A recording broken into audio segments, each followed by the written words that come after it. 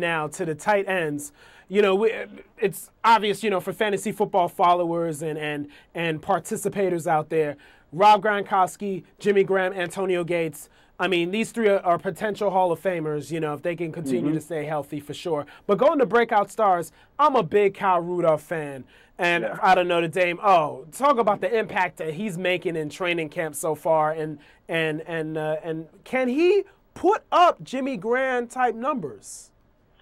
I don't think so, because I don't think that he is going to be the number one receiver, in his offense. I don't think that the Vikings are going to throw as much as the Saints, and I don't think, Ponder is going to be as good as Breeze. But all that said, Kyle Rudolph can be a fantasy starter this year. I think that he's going to be the number 2 guy there after Percy Harvin. I think that offense is going to be very centered inside the numbers, horizontal offense where the Vikings will try to get the football to their tight ends and to their slot receiver, just like the Patriots did last year. And will the effectiveness be there?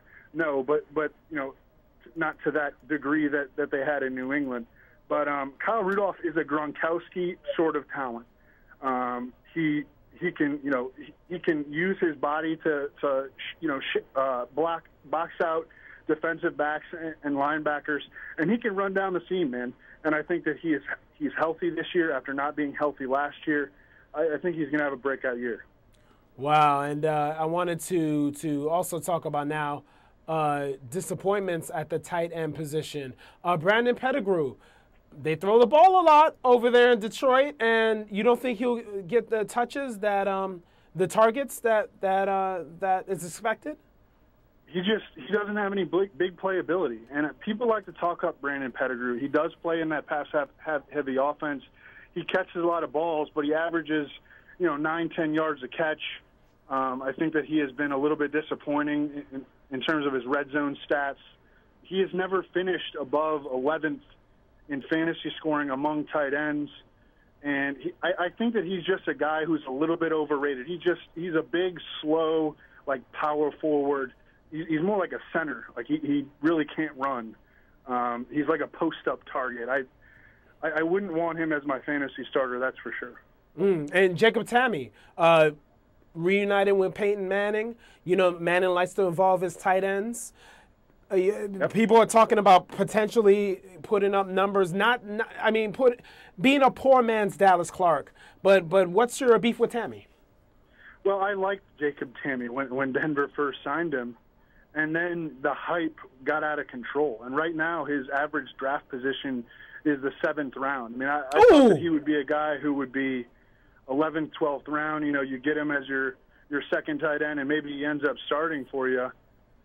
Even when Jacob Tamme played extensively with Peyton Manning a couple years ago, he didn't show any run-after-catch ability. I think that he plays a little bit slower than his time speed, which was actually in the 4.5s, I think, coming out of Kentucky.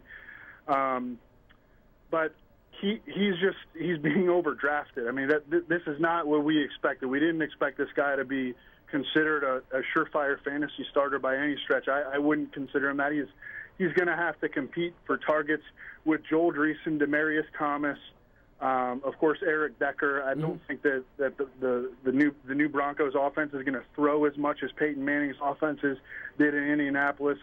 At that 7th round ADP, I would avoid Jacob Tamme. Oh, yeah. No, that's too high because at the tight end position is a plethora of talent at the tight end position. I like to get my tight ends later, and I like to stock up on, receivers and running backs. One thing to keep in mind, Nabaté, about doing that, man, is that Gronkowski and Graham, and I think that Gates, now healthy, has the potential to do this.